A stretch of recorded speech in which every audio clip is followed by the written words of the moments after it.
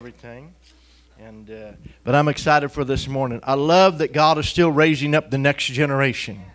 Amen. And I'm excited for all of our young men in the church and young women and what God's doing in their lives. But I'm always excited and thankful for the young men that God's given me a relationship with. And so I'm excited to have Brother Jarrod come this morning. Come on, brother. Bring the word. Love you. Proud of you. Thank you. Man of God. Amen. Amen. All right. My kids were trying to guess Pastor Don's age earlier, and they were so kind. I think they started at 60 and then hit 65, and then they said 70, and his countenance changed really fast. And he's all, back up one. And so you are young at heart, Pastor Don. We're really thankful. I'm thankful I'm your friend and get to spend time with you, and I learn a lot. I was playing a charity golf tournament with Pastor Don, and we came to a hole where there was some people, selling paraphernalia from the Raiders and sports teams. And while I'm perusing around the table, Pastor Don starts a conversation with one of the gentlemen there. And before you know it, he's got this guy's hand in his hand, and this guy's repenting of his sin and turning his life to the Lord. And I'm like holding up a sign like, hey, how much is this Raiders thing? It's like, I was like, dear Lord, forgive me. I got to get my eyes on you, Lord. So what you see is real in Pastor Don's life. He is a soul winner, and he really does love God and his people. And so it's an honor to be here this morning. Really thankful for you.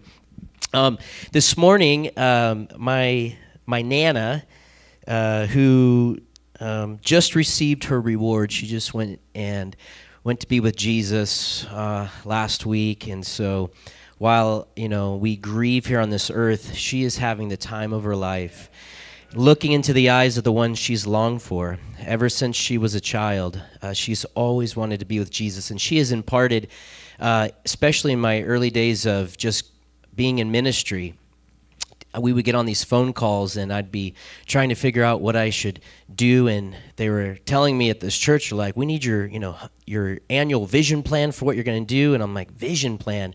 Why do they want to know my eyesight? I don't get it, And so I was so green around there, I had no idea what to do, and I'd call my Nana, and we'd spend my lunch break talking on the phone, and she would just share with me just how important it is to have the anointing of God in your life. And she says, there's nothing better, Jarrod, than when you open your mouth, but it's not you speaking, it's him speaking through you. And she says, whatever the price you have to pay, just do it. She goes, oh, to be bone of his bone and flesh of his flesh, to be one with him, that's my desire. And I would just, cry on the other end of the phone call.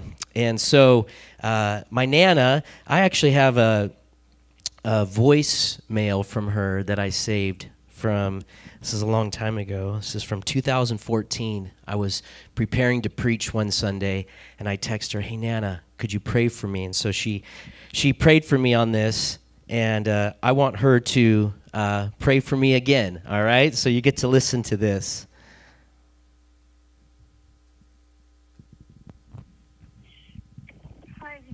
Hi, Jarrod. This is Nana. I got your message. I guess I didn't get back to you before you left, but I'm going to pray for you right now over the phone. Father, I thank you for Jarrod. I thank you for his love for you, Father. And I ask that as he ministers this morning, that the power of your Spirit would come upon him. Cause him to flow like a mighty river. Release that river that is within him and that comes from the throne room of God.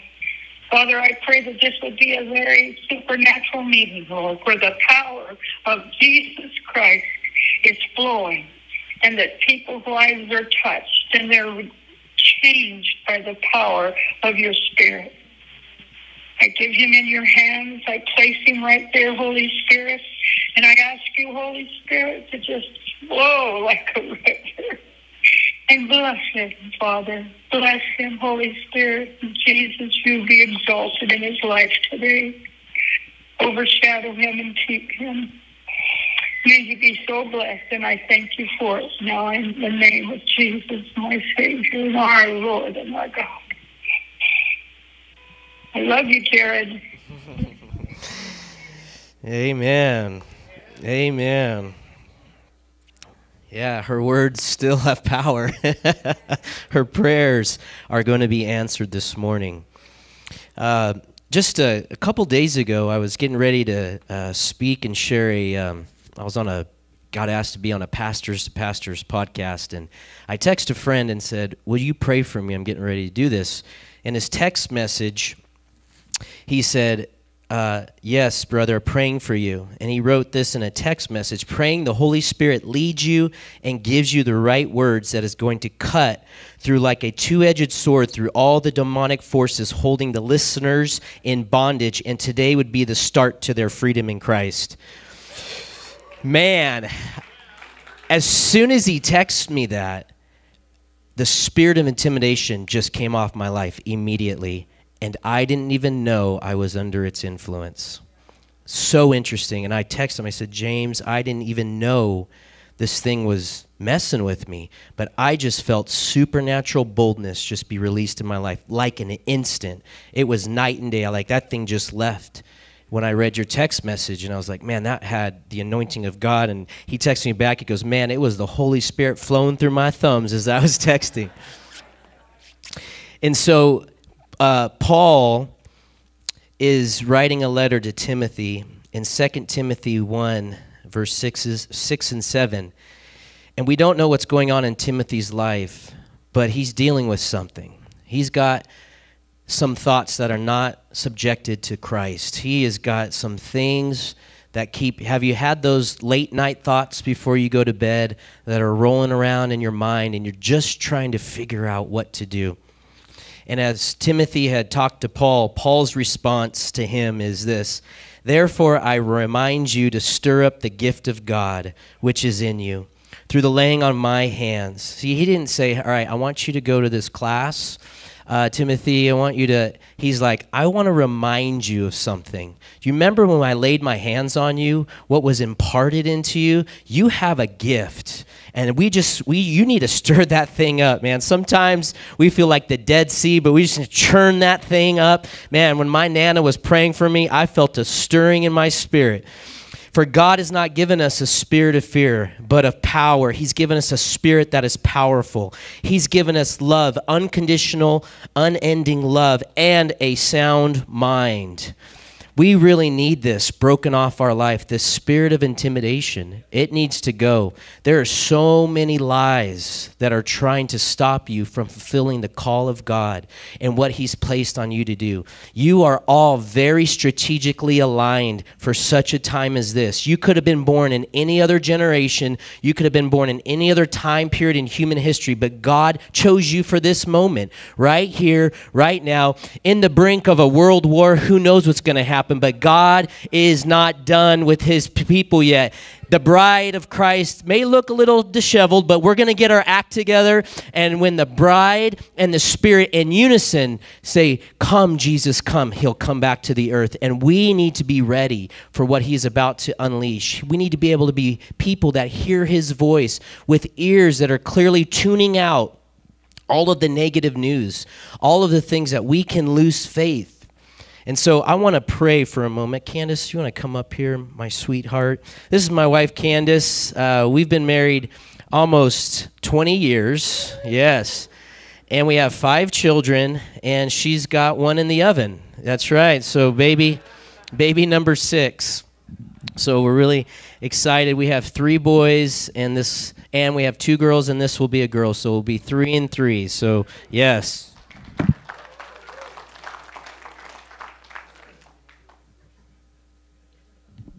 And so if you want to send us gift certificates to Target or baby places, we got rid of all of our baby stuff.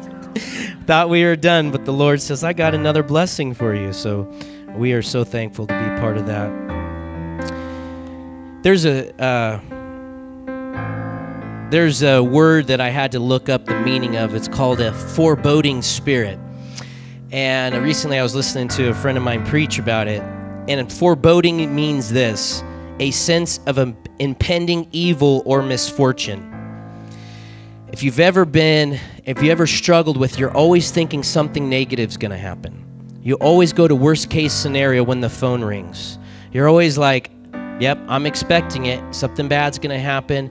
If you could be under the influence of a foreboding spirit, and you may not even know it. A friend of mine texted me recently, and I felt encouraged to send this to him, and I sent him a prayer, and his response back was, I had no idea that that's what it was. I always thought everybody thought this way. Everybody thought, like what's going to happen, is worst case scenario. And I just thought I was just being prepared and cautious. No, this could be something the enemy's trying to mess with you. And so we want to get some freedom tonight, all right? Or this morning, whatever time of the day it is. Amen. All right, so go ahead and stand with me really quick. We're going to be able to pray. Do you need help? Is there anything wrong? Yeah, that's the saint's not working. Okay, let's try. All right, let's try that. Is it working?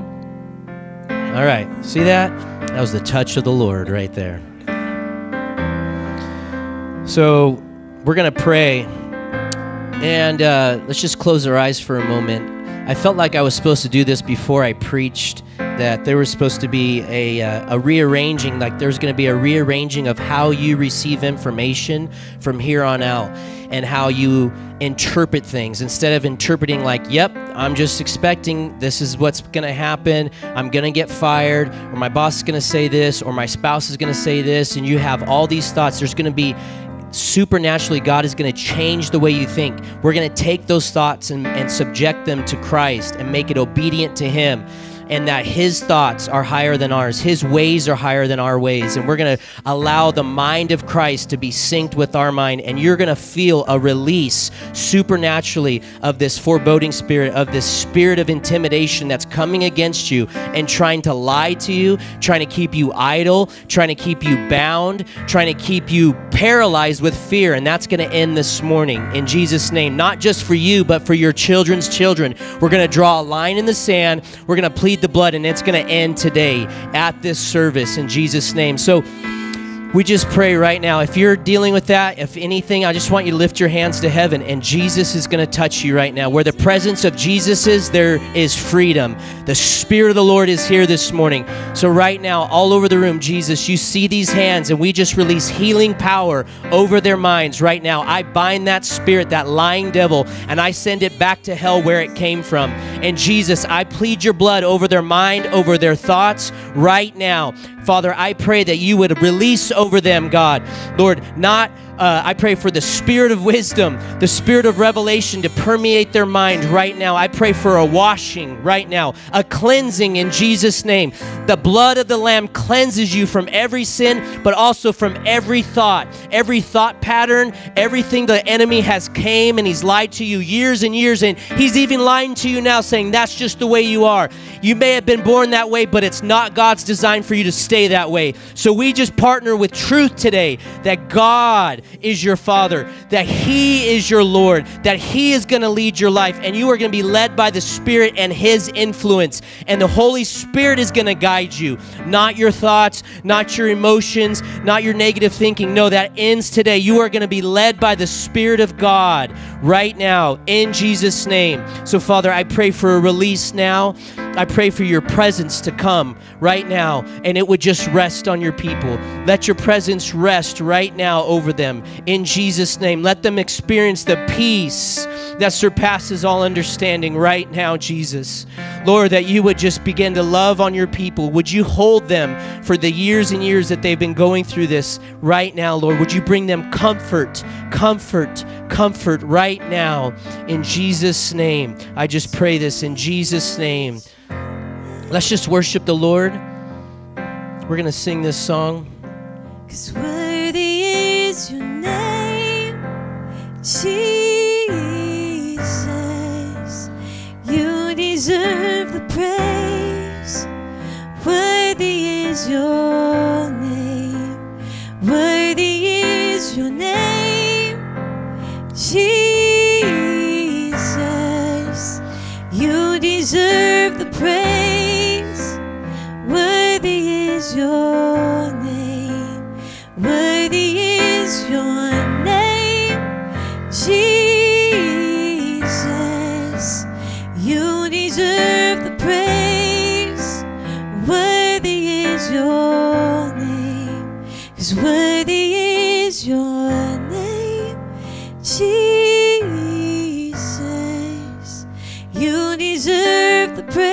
praise. You deserve it. You deserve the praise. You deserve the praise. If you're overwhelmed this morning, the presence of God is what you need. Let me tell you, when he comes into the room, the peace that surpasses all understanding comes in the room. When he comes in the room, the healing power of Jesus flows into the room. When he walks into the room, joy unspeakable comes into the room. Isaiah 9 says, the people that were walking in darkness have seen a great light. Those living in the land of deep darkness, a light has dawned. For we, 2 Corinthians says this, for though we live in this world, we do not wage war as the world does. The weapons we fight with are not weapons of this world. On the contrary, they have divine power to demolish strongholds. And we demolish arguments and every pretension that sets itself up against the knowledge of God. And we take captive every thought and make it obedient to Christ. Yes, Jesus. We just release the river of God in this room right now, Lord. It says in Revelations 22 and in Ezekiel 47 that there is a river that comes from your throne, Lord, and there's trees on both sides. And Lord, that we get to eat from that tree of life, but the healing of those trees, or the leaves of those trees, is healing for us, Lord. So I just thank you for that river of life flowing right now into this room. We thank you, Lord. We used to sing an old song that I've got a river of life flowing out of me. Makes the lame to walk and the blind to see, opens prison doors and sets the captives free. I've got a river of life flowing out of me. And so do you. You've got the same river flowing out of you. River of God. John 7, Jesus is like, whoever's thirsty, come to me. And he says, I'll give you a drink. And he says, and then rivers of living water will flow out of your belly. Thank you for that river. We thank you for that river. Come on, let's just press in this morning. Man, I feel the presence of God here. I feel the Lord stirring up some gifts in this room. I feel the Lord awakening people in this room. I feel the Lord reminding you of prophetic words you received decades ago. He's bringing them back to the forefront of your mind, reminding you that even though His word hasn't came to pass, it does not mean it's null and void. No, Isaiah 55 says His word will always accomplish everything it sets out to do. It will achieve every purpose for which it's sent to do. So, Father, I pray for those words right now. If you've got a word that you've been hanging on to and it hasn't came to pass, just lift your hands. Lord, you see the promise that they're holding on to, Lord. I pray, Lord, every promise is yes and amen. So, God, while we are waiting, Lord, you are working behind the scenes. While we are pressing in, Lord, you are rearranging. You are doing things that we cannot see. And so we put our trust in you this morning. We put our hope in you, Jesus. We don't put our hope in our government or our politicians. They will always let us down, Lord. We put our trust in you. We pledge allegiance to Jesus Christ, Lord of all, and He is Lord of our lives. And that's where we place our trust. He is our anchor. He is the solid rock on which we build our lives. We trust you, Jesus, and we believe you. We believe that you are going to fulfill every promise, Lord. You are not a man that you would lie. We just thank you for your power. 1 Corinthians says, you may be seated. I don't want you to get tired. They need to be seated. These poor people, I made them stand for a long time. Can you keep doing that, or do you need to?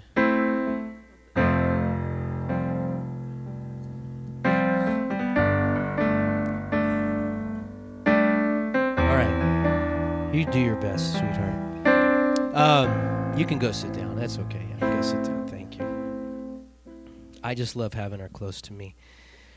1 Corinthians 2:4 says, my message and my preaching were not with wise and persuasive words, but with a demonstration of the Spirit's power.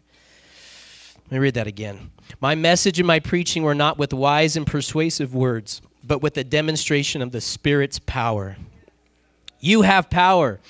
Do you realize that? You have power. You are God's chosen people.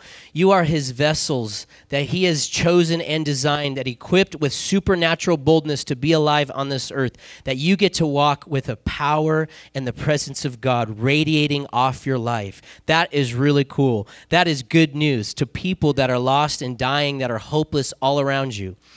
I recently bumped into a former student of mine. I youth pastored for about 10 years.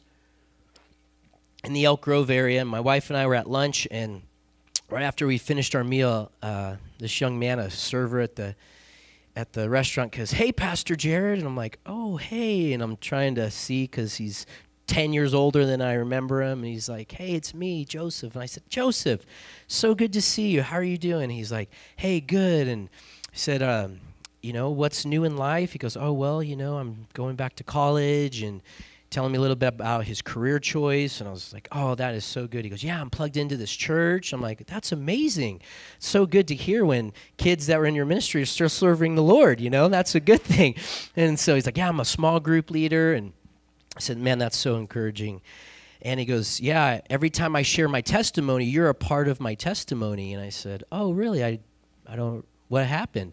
And he says, "You don't remember when I came into your office with my parents?" And I said, "No, please help me, remind me." He says, "Yeah, I was in the 6th grade, and from age 5 to age 11, I had been dealing with this separation anxiety disorder. And basically, every day I'd wake up, and I kept feeling like my parents were going to leave me, or they're going to abandon me." And he says it was so bad, like I wouldn't socialize with people. I had to be by their side. So they didn't know what to do, so they brought me to your office, and they asked me to pray for you. So you prayed for me, and he says, "Pastor Jarrod, it wasn't even like this long, dramatic prayer. It was like a really simple prayer.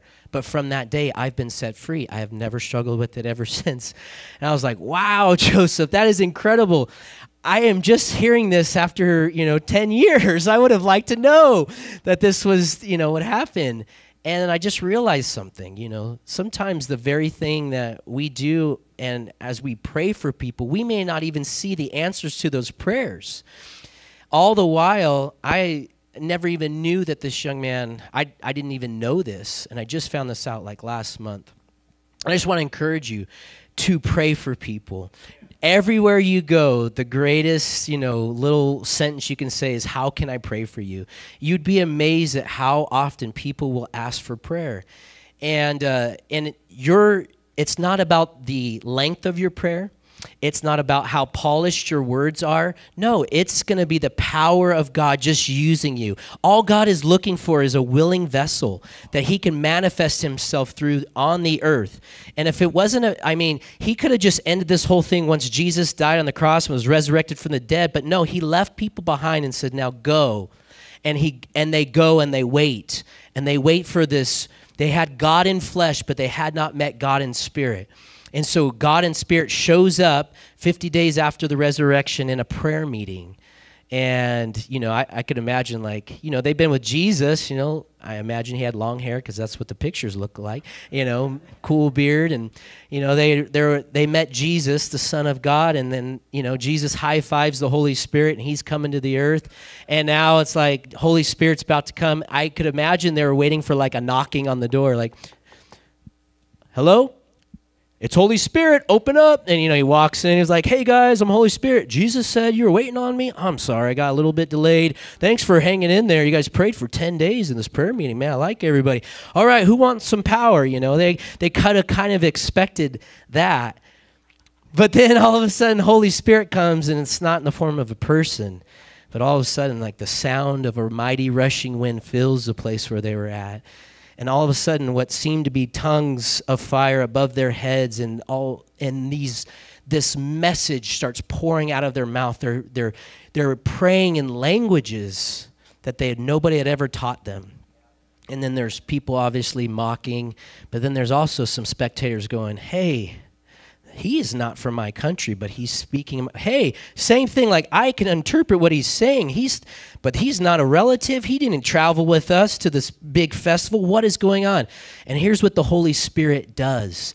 The Holy Spirit took all of these different languages from all the different regions and unified it. And guess what? The message was the same. They were all worshiping God and giving him praise. So this is what the Holy Spirit wants to do. He wants to unify the body of Christ again. In the last 2 years, it has been nothing but division. We need a move of the Spirit again.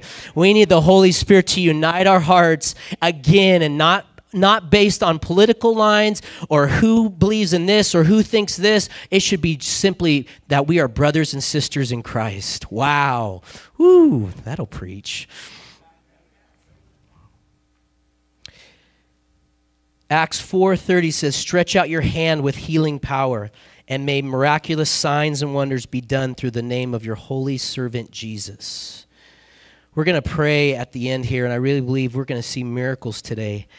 I was looking at your prayer wall, then I was looking at your answer wall, and I'm like, wow, look at all of these answers to prayer. Look at all of these testimonies. Look at all these miracles of what God has done. Have you guys heard the news lately? Muslims are being visited by the man in white. Did you hear about that? Muslims are dreaming dreams and converting to Christianity because they're being visited by the man in white. Have you heard about the outpouring of the Spirit that's happening in California? Have you heard about all the people that are getting saved? People are saying it looks like it's another Jesus people movement. Have you heard about his power to heal that's spreading all over the city? Have you heard about miracles that are breaking out? What news did you guys think I was talking about? I'm talking about the good news that Jesus saves, and we need more good news. Proverbs 25:25 says, like a drink of cool water refreshes a weary, thirsty soul, so hearing good news revives the spirit. Didn't your faith just get pumped up for a moment? You went from, oh, the news to, oh, that news. Yes, that's the news. That's the good news feed that you need to subscribe to. Because you can find yourself being negative. It's like the overflow of the conversations that you have. Think about the last 2 weeks. What were you talking about? Were you talking about the goodness of God? Were you talking about how he has changed so many people's lives? Have you talked about all of the answers to prayers that you've had for years and decades? Or were you sitting and talking about all the things that we have no really power to control right now? And we're wasting our emotional energy where we could be filled full of life and speaking words of faith over people. Proverbs says that the power of life and death is on the tongue.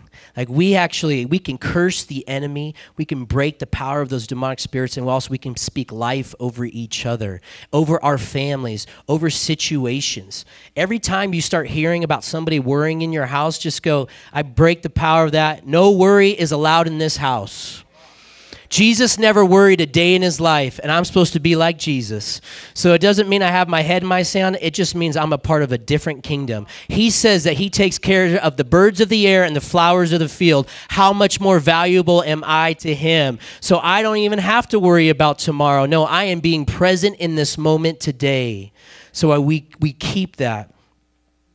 I believe Jesus is jealous for California. He wants California so bad. And everybody, I just break off all the word curses over our Golden State. All these people that have, moved away and it's like, California, good riddance. Hope you have an earthquake and fall into the ocean. Listen, the only shaking we're going to have is from prayer meetings and revival breaking out. That's right. And then they're all going to come back. Can I come back? Sorry. You can't afford the houses anymore over here. One of my neighbors, his name's Josh, and when me and my wife, we moved into a home about 1.5 years ago, and the kids and I were driving by, and we saw these sparks flying in this garage, and I'm like, what in the world? So we pull over and look, and this man is blacksmithing in his garage, making an axe head. And this is during COVID, so there's like nothing going on. I'm like sitting there like, hey, go get some popcorn, son. So we walk up and I look, and this is a gigantic man, really buff, and he's got Marine flag. And I said, hello, hi, sir. Me and my kids just couldn't help to see this, what you're doing. Is it okay if we watch you? And he's like, hi, I'm Josh. Yeah, come on in. And so he's making these axe heads, and we strike up a conversation with him, and it was really cool. And at the end of it, I said, hey, Josh, is it okay? Or I said, Josh, is there anything we can pray with you about? And so Josh kind of looked puzzled. I don't think he wanted us to pray for him, but he saw some children and maybe felt obliged. And he's like, So this was the biggest thing that was mounting in Josh's heart. Can you pray for these communists not to ruin our country? So I said, yes. Okay, I'll pray. Yes, dear God, help us. So prayed for Josh. And he had like a home gym, a workout gym in his garage, and so me and my oldest son, and I think Judah came too. Yeah, me and 2 boys. We went and worked out with them. So we kind of stayed in touch over the last year or so. And then I got a text that I never thought I would expect. Josh texted me the first week of November and said, "Jarrod, I just had a powerful encounter, and I don't know who to talk to. I think you said you're a pastor, but if that's offensive to your denomination, I'm sorry." He said, "Could we meet and have coffee?" I was like, "Yeah, absolutely." So I met with Josh, and he said, "Hey, I just got to share the long story with you." I said, "Yeah, absolutely. I'm all ears. Let's go." He tells me about his life growing up in a Jewish household, never knew anything about Jesus, never knew anything of the New Testament, and went all the way through bar mitzvah, but a lot of it was just forced on him. He wasn't a practicing Jew, and he goes off into college and then joins the Marine Corps.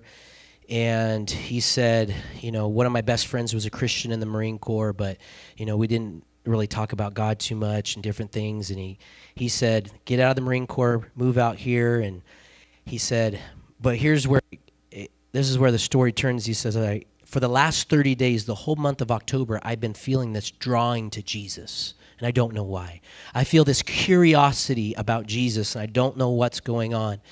And he said, I'm driving home from a hunting trip, and he said, all of a sudden, I feel the presence, and I believe it's Jesus, so I go, is that you, Jesus?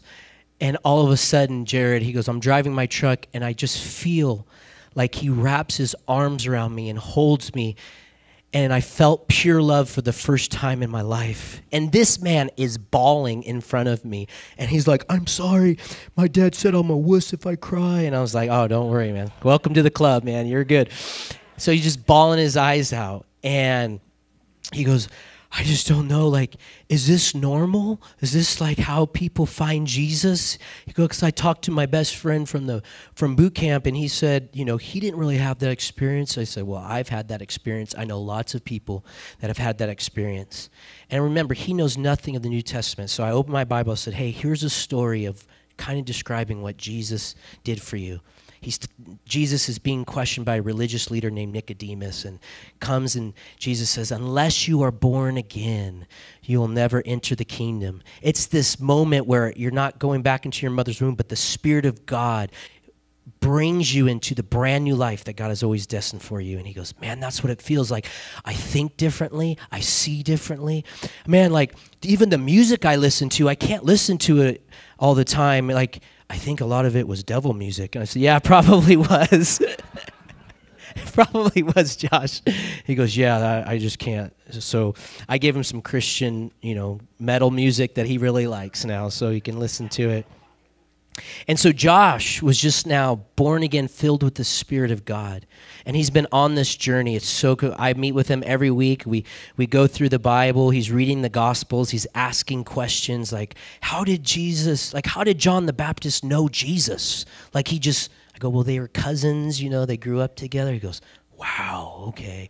How come Jesus says this? I'm not trying to say Jesus contradicts himself, but in Matthew 5 and 6, he's talking about forgiveness. And he says, if you don't forgive your brother or sister, then your heavenly Father won't forgive you. He's like, I thought once we're saved, right? Everything. I said, yes. I said, Jesus is in the middle of preaching a message, and he's talking about what the kingdom of God is like. He says, you've heard it said, don't commit murder. But I tell you, even if you have murderous thoughts, you're committing the sin. He's saying, hey, as much as you've been forgiven, you're going to have to extend that same forgiveness to others. And later, Jesus' disciples come to him. It's the only time Jesus' disciples, they saw Jesus do all the miracles. They never said, Jesus, teach us how to do these miracles. No. Give us more faith for miracles. No. Jesus, one of his disciples comes to him and says, how many times do I forgive my brother who offends me? 7 times? Jesus like, 70 times 7. What? And they say, Jesus, increase our faith. We need help with this. We can believe you for the signs, wonders, and miracles, but when it comes to forgiveness, oh man, that's the hard stuff. It's easy to get up and shout and run around and let's pray, yeah. But then when we start talking about the deep-rooted issues in our heart of forgiving people that have hurt us and wounded us, that's the real stuff. That's how you've been truly transformed. And he goes, man, I'm going to need help with that. I'm going to need help with that. I said, guess what? You are going to receive help. I said, Jesus is softening your heart in such a powerful way. You're going to be able to forgive your family. You're going to be able to forgive the people. And so he was a testimony of that. He was at Thanksgiving with his in-laws, and usually Thanksgiving is a huge argument over conspiracy theories and different things going on in whichever news cycle they subscribe to. And he said, and his wife is not a believer yet, but we believe in that she's going to come to faith. And at the dinner table, once somebody drops, that first little hint of something political, and then everybody's waiting for Josh to explode on the scene with all of his,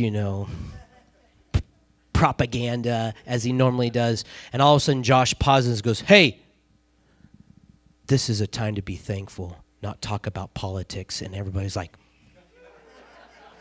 and his wife looks at him and she's like, is that Jesus Christ? He's like, yes, it is. The heart transformation of what's taking place in this young man. Josh is a seed of what's to come. Just like he's visiting Muslims, he's showing up into Marine Corps lives right now. He's showing up into the people with the hardest of hearts, and they're going to melt like wax. Why? Because the love of Jesus is pulling on them. The love of Jesus is compelling. The kindness of the Lord is going to lead them to repentance. He wasn't listening to a message. He was the Spirit of Jesus was pulling on him. And people that had been praying for him for years and years, their prayers were being answered in a moment. In Luke chapter 1, you have this crazy scenario where Zechariah is in the temple and he has been chosen by lottery to be able to burn incense in the holies of holies. And it's just like the thing that you'd waited for your whole life as a priest, and so he gets this moment to do this. And while he walks he's getting ready, he's waving at his family going in, and they're like, all right. He goes in, and all of a sudden an angel of the Lord shows up and says, Zechariah, don't be afraid.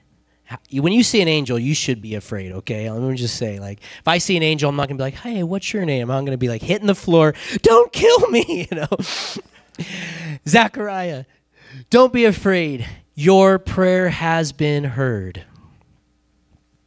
This prayer that Zechariah didn't pray in the morning, didn't pray the week prior, or didn't even pray the year prior. It was the prayer that he gave up praying decades ago. God answered that prayer. Think about that. What prayer have you given up praying because you think that all hope is gone? What if today the answer to that prayer is going to manifest? What if God has not turned a deaf ear to your prayer, but he's waiting for his perfect timing to answer your prayer? And maybe today's the day that your prayer has been heard, and he finds out that he's going to be a father. He could have been, he's the age of a grandfather, and he finds out he's going to be a dad.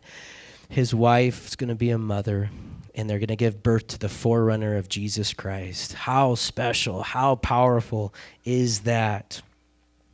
Pastor Don, I was praying for you this morning, and one of the things I wanted to encourage you with is I felt like the Lord wanted me to and you would, I think you know this, but that your words have serious weight. The words that come out of your mouth, they have so much weight. And when you were up here praying, everything you were saying, I'm like, man, angels are being released. The devil's getting his teeth kicked in this morning. There's power being released.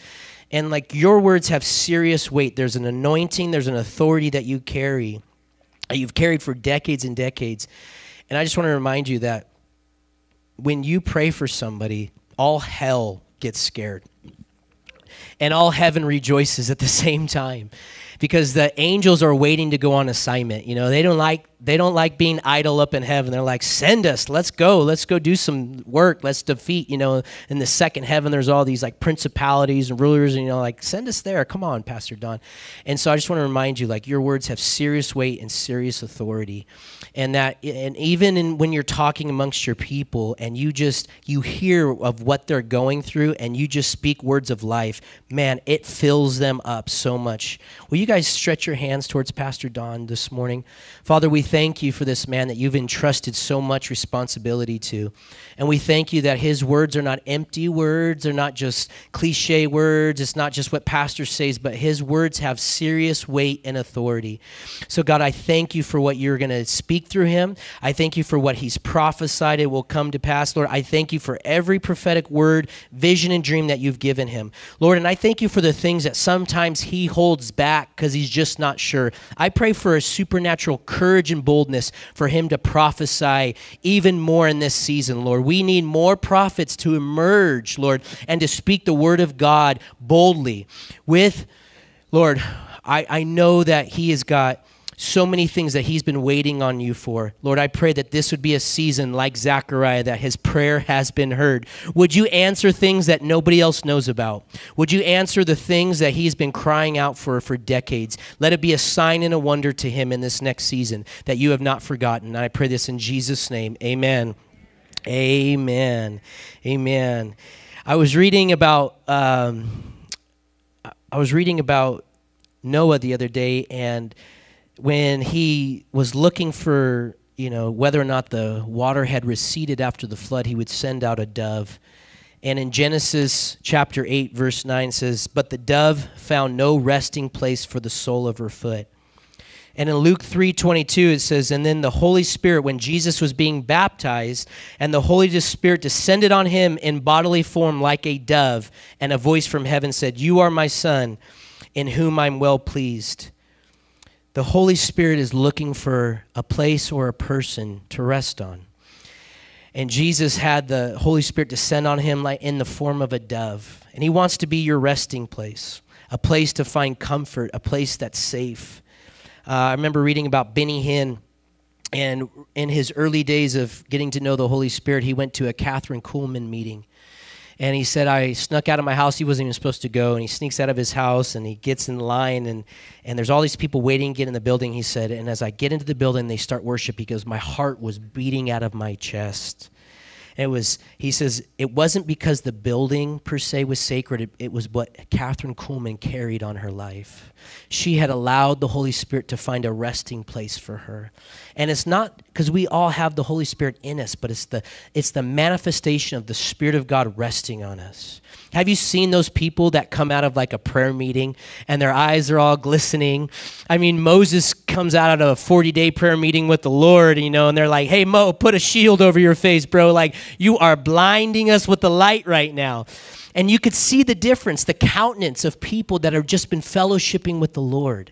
There's something different about them. Sometimes they get accused of being on drugs, okay? It's all right. You know, we should be happier as God's people. I just want to say we should be happy as God's people. And in his presence, we experience peace and joy in the Holy Ghost. Romans 14:17 says, "For the kingdom of God is not a matter of eating and drinking, but of righteousness, peace, and joy in the Holy Spirit." Ask yourself, when was the last time you were happy, smiling, and laughing? If it's been a while, come on. This morning, the river of God is going to be released in your life, and you are going to smile. Psalm 16:11 says, "You will show me the path of life. In your presence is the fullness of joy, and at your right hand are pleasures forevermore." Proverbs 17:22 in the Amplified says, "A happy heart is good medicine, and a joyful mind causes healing." His presence would rest on, you remember when his presence was resting on Peter? In Acts chapter 5, verse 15 and 16, it says, as a result of the apostles' work, sick people were brought into the streets on beds and mats so that Peter's shadow might fall across some of them as he went by. Crowds came from the villages around Jerusalem, bringing their sick and those possessed by evil spirits, and they were all healed. Everybody say all. All. Man, just his presence resting on Peter, his shadow would send people getting instantly healed, getting people instantly delivered. What rests on you is so important because your shadow can cast out devils or it can cast doubt on others. Think about that. Think about what has been emanating off your life over this past season. I really believe God is wanting us to say no to all of these other things, all of these other distractions. You know, you have a table set before you every morning, the Spirit's banquet table where he wants to download fresh revelation and fill you with power and wonder. Or you have the table of distraction, which has every news paraphernalia cycle and every conspiracy theory and everything that's going to cause doom and gloom in your life. And you get to choose where you're going to spend that time. I would encourage you, first thing when you wake up, don't gaze on the news station or the TV. Gaze into his word. Get lost in his eyes, those eyes that are a flame of fire, that are full of unending love, that he is an ocean that you can sail in and never find the end of it. You can never fathom God when you spend time with him. Are people leaping at your greeting? Luke chapter 1 says this in 41-42. At the sound of Mary's greeting, Elizabeth's child leapt within her, and Elizabeth was filled with the Holy Spirit. And she gave a glad cry and exclaimed to Mary, God has blessed you above all women, and your child is blessed. Who benefited the most from the presence of God, Elizabeth or the baby in her womb? John, the baby, was filled with the Holy Spirit just because the mother of Jesus was walking by and shouted and said something. Think about that. People around you will be filled with the Spirit just because you're carrying the presence of God on your life. People can get healed. Listen, Jesus said, you would do even greater things than me when I go to the Father. We have to believe for these things. We can't settle any longer for living at this lower level. No, we're actually seated with Christ in heavenly places. We are royal priesthood set apart for him.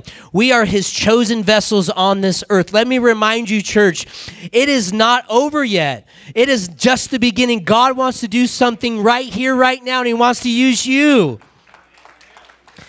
His presence, when it rests on you, it'll rest on your children. And his presence awakens and unlocks gifts in them. I remember a time I was driving home from a family get-together.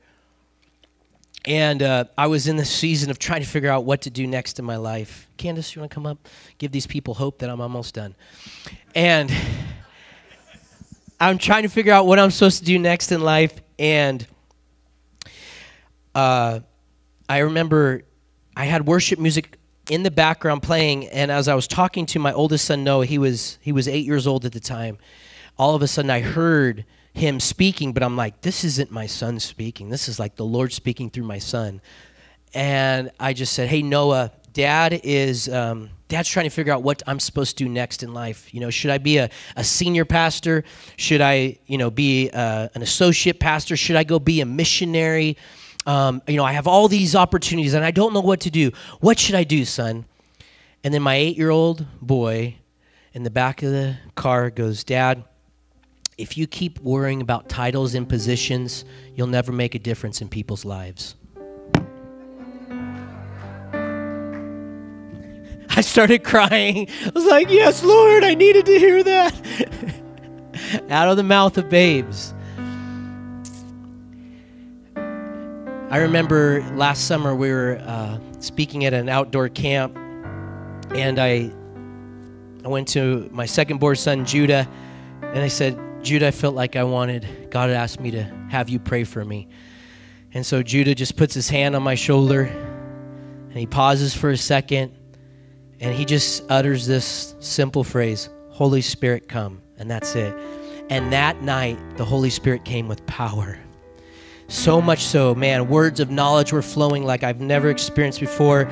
The whole church, I mean, it was so supernatural, but God answered the prayer of my child. The dove found a place to come and rest. I remember just recently I had an error in judgment, and I got mad at my kids, and I lost my cool. And so I asked a friend of mine, a mentor, told me that he would ask his kids after he would lose his cool. And don't look at me like that, like you guys have never made a mistake. My gosh, man, these glares are strong up here. Thought it was the lights, it was their eyes. So, mentor of mine said, hey, when I had lost my cool, I'd actually get down on my knees and ask my children to pray for me, and I asked them to forgive me. So I remember I grabbed my third-born son, Levi. He's 10. I said, Levi, can you pray for Dad? First of all, I'm sorry. I shouldn't have raised my voice like that, and I need you to forgive me, but I also want you to pray for me. So I got down to Levi's level. Levi put his little hand on my shoulder and said, God, thank you for my dad, and I just pray that the next time he gets upset, that he would just ask you what to do. Amen. It's like, yeah, that's probably what I should do. I think that's smart. It's really smart. His presence is where you're going to find the pattern for your life. You can have all these people telling you what to do. I have a lot of opinionated people around me, and they've told me a lot of various things of what I should do and where I should go and what call I should answer and all these things, and they mean well. But you know where I receive the pattern for my life? In his presence. In his presence, when I get alone with him, he's the one that speaks to me. Moses is up on the mountain, and he receives the pattern for the tabernacle. Moses could have done what other people would have encouraged him to do. A lot of like the leadership books would have told him to do in the conferences. He could have went to Egypt and learned, like, hey, I know Egypt knows how to build beautiful palaces. I'll take a page from Egypt's book. I can go to Persia. God, if you really want me to build you something beautiful, I'll go to Persia and get all of their fine linens I'll learn from them. Instead, Moses receives everything in the presence of the Lord. Every detail, every measurement, everything that he needed to build the tabernacle. You need to be in the presence of the Lord with all of the things that you are thinking about, dreaming about, worrying about. In his presence is where you're going to find every detail for your life. He will speak to you in his presence. The other day I was listening to a pastor of mine, and he was talking about a plant that he had had in his office for 17 years, and it was just this tiny little plant. And he said, most of the time I didn't have water, but it would get, my leftover coffee as I was leaving the office. So, it was a caffeinated plant. And he said he moved offices and decided, you know what? It's time to bless this plant, and I'm going to put it in a bigger pot. He says when he did that, in a short amount of time, it blossomed a beautiful flower. And it was all because it was planted in a different environment.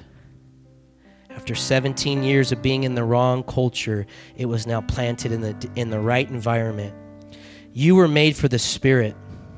You were made for his presence.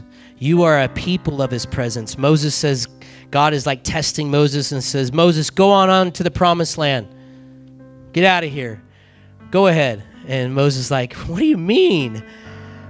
Exodus 33 is like, how are we supposed to be distinguished from all the different people groups unless your presence goes with us? That's the big marking on our life, is the presence of God. And I just want to encourage you, it's the presence of God is what's going to it's going to set you apart from all the other religions. There's a lot of people who are like, I like Mormons, they're really nice. I said, yeah, I have a lot of people that are non-Mormon that are really nice too.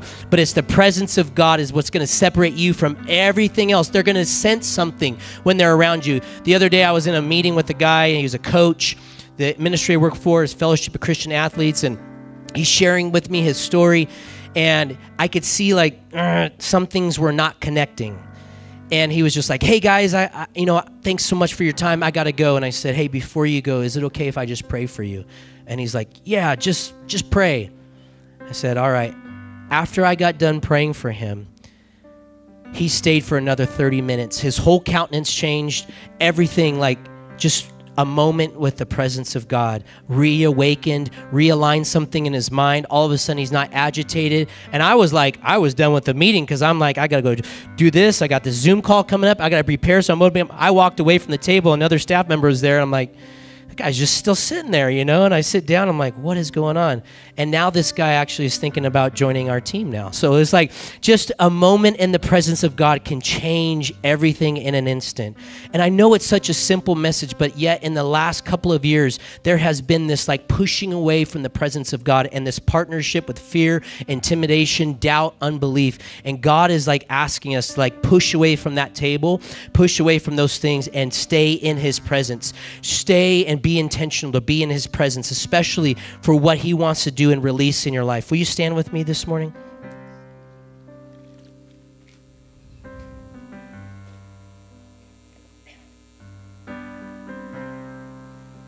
Anybody in here named Mary? Is there a Mary? Mary. Going once, going twice. Anybody have a family member named Mary? Mary. Oh, we got 2, 3. We got 3 Marys in the house. 4 Marys. The other day there's this scripture in Isaiah 54, and it says this: sing, sing, O barren one, you who have never bore a child, burst into song, shout for joy, for you have never been in labor, because more are the children of the desolate woman than those that have had a husband, says the Lord. And then he says this: enlarge the place of your tent, stretch your tent curtains wide, do not hold back, lengthen your cords, and strengthen out your stake. And I felt like the Lord wanted to release over Mary, it's time for you to receive your promise. So if you raised your hand for a Mary, will you just lift your hands to the Lord? We're just going to release that. So Father, I just release this, even if Mary is watching online. Father, I just release, it's time for you to receive your promise, the very thing that you had been hoping for, whether it's a child coming back to the Lord, whether it's increase in their life. The Lord is saying, prepare, spare no expense, pull the curtains wide, get ready, increase is coming. So Father, I just release this over Mary, and I just say, Lord, let your word come forth and bear fruit right now, Lord. I pray, let it be a sign and a wonder to her that she is not forgotten, but it's time to receive her promise right now in Jesus' name. Amen. Amen. 1 Corinthians 2:13 says, this is what we speak, not in words taught us by human wisdom, but in words taught by the Spirit, explaining spiritual realities with Spirit-taught words. Holy Spirit, we need those Spirit-taught words. Holy Spirit, open our hearts to receive what you are saying. We need to be tuned to the language of the Holy Spirit. He's leading and guiding us into places that require a key called faith, and you can't go through the door without it. Trust the Holy Spirit's leadership in your life. He is the one that Jesus promised to fulfill you, to never abandon you, to comfort, to counsel, and empower you. He's your source, and we need to learn the Spirit-taught words. It's the language of heaven. So, Father, I just release your Holy Spirit. Thank you, Holy Spirit, for being here. And I just pray, if you just say, I want to be a place for the dove to rest, for the Spirit of God to rest, I just want to release this today. Would you just lift your hands to the Lord right now? Holy Spirit, look, here is a group of people that are saying, I want to be a place where you will rest. Lord, I pray that you would speak to them now. Lord, all this time during this sermon, I've been saying words, but you've been saying more than my words, Lord. You've been speaking into their hearts. You've been sharing things with them. You have been opening up their ears to hear, like the prophet Samuel, who only knew the voice of Eli, and then in an instant he knew your voice. So I pray, Lord, open their ears to hear right now in Jesus' name. I pray for clarity now. I pray for clear direction for those that have been believing, God, and they've been asking you for like different things, different seasons, different scenarios in their life. They're trying to figure things out. Lord, in your presence is everything that they will find, God, that you can supernaturally sustain them in your presence. If you need a miracle right now, I just want to pray for you. If you need a miracle in your body, whatever it is, I felt like the Lord really wanted to do some miracles today. So if you need a miracle, would you just lift your hands right now? Right now. So, all right, now I want to empower you as healing ministers. So look around the room.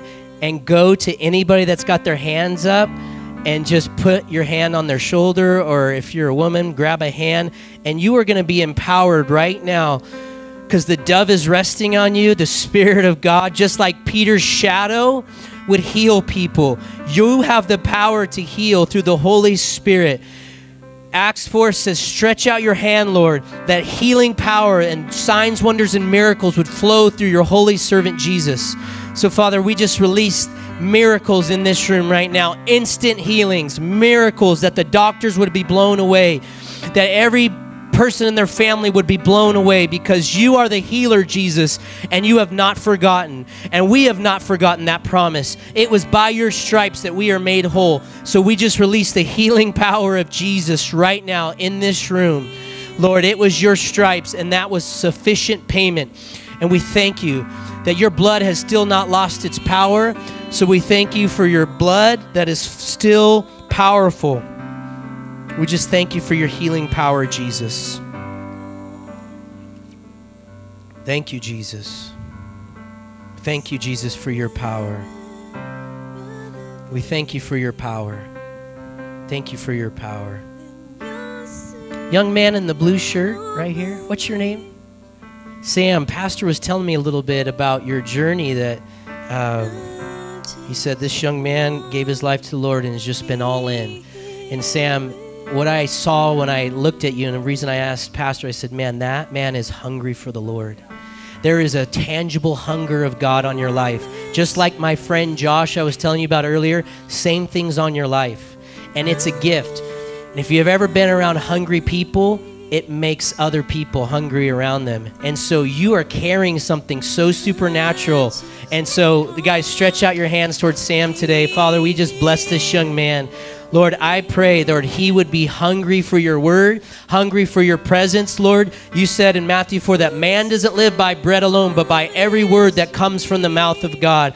And Lord Jesus, you said this, I've got food that you do not know of. My food is to do the will of the one who sent me. So, Father, I bless Sam. I bless Sam with this contagious appetite, Lord. There's been a lot of things floating around that have been contagious, but I pray his hunger would be more contagious than anything else, Lord, that the CDC would put a watch on him and say, watch out. You get around him, you'll get hungry for God. So, Lord, I bless him now in Jesus' name. And I pray, Lord, you would surround him, Lord, with these people in this church to encourage him, to build him up, to break off lies when he encounters those things. But also, Lord, he is a gift. He is a sign and a wonder, Lord, that you have not forgotten the next generation, that you are moving in their lives. So we bless our friend. In Jesus' name, amen. Amen. Come on, give the Lord a hand.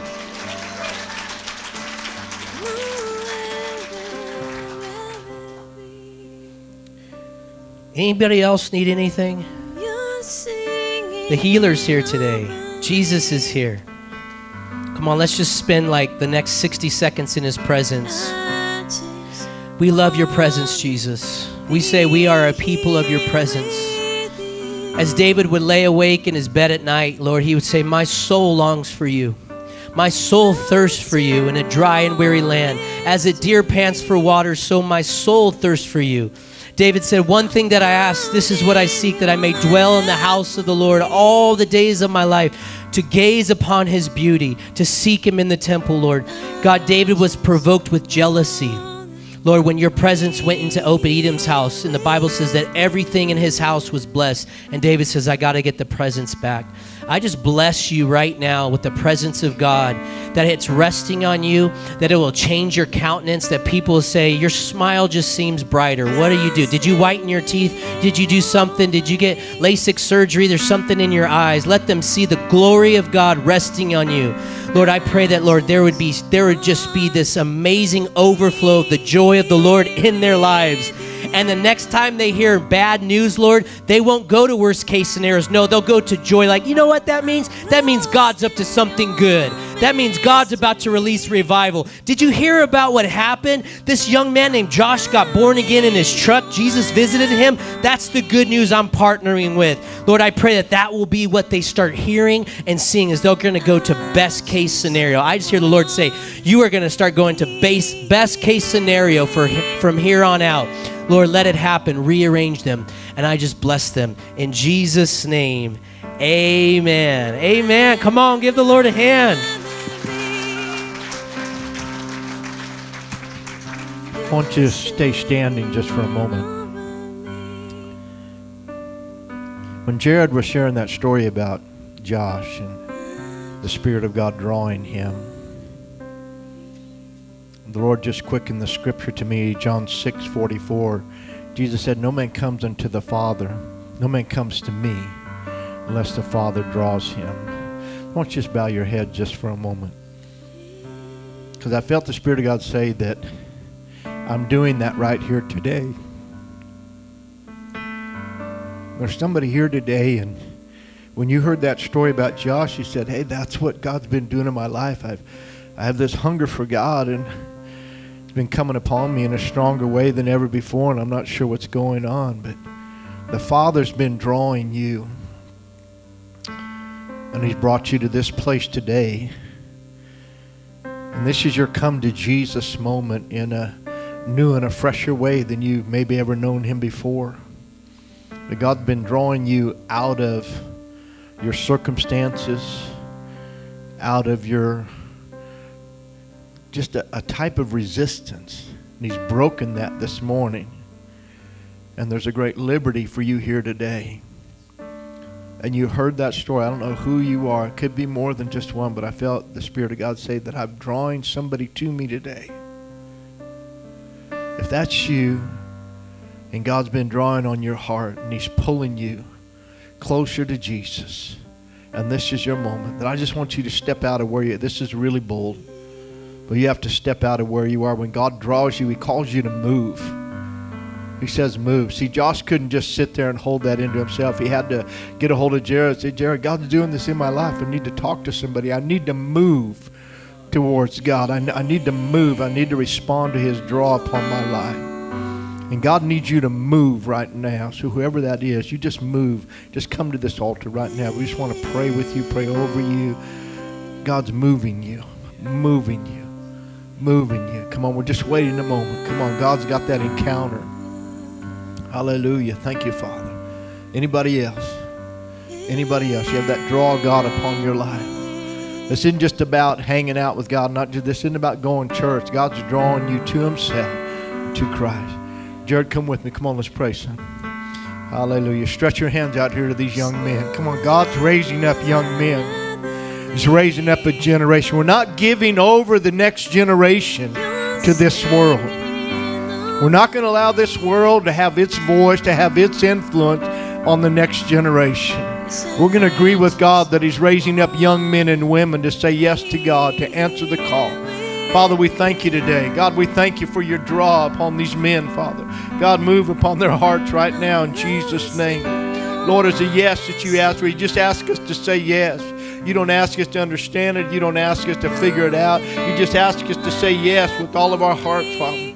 So I thank You for these men that are saying yes to You, God, that have sent Your call, Your draw upon their life. And we just affirm them right now, God, that they are called by God. They are drawn by the Father into a closer, deeper, more intimate relationship with their Savior than ever before. That, Father, this will be a marked moment in their life today. God, they'll look back upon this day and say, I remember that day when I felt God's draw upon my heart. I felt the Spirit of God just pulling me. It wasn't something I was seeking after. It was God reaching into my heart and drawing me to Him. So, Father, I thank You for Your draw upon their lives today, Father. And I thank You, God, for the purpose and the plans that You've ordained for them. And we just commit them to You today in Jesus' name. Come on, somebody give God a praise this morning. Amen.